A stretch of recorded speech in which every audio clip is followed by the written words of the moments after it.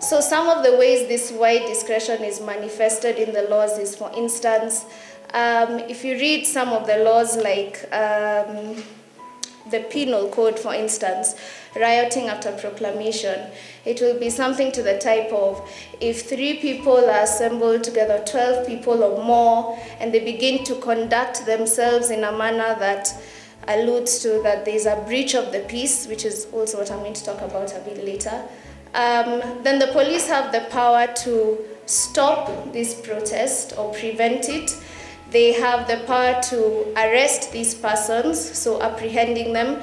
And in the instance where the protesters do not or make resistance, then they have the power to use force. Actually, the Penal Code legitimizes the use of force in dispersing protests. So these are some of the ways that the laws give some room for mischief.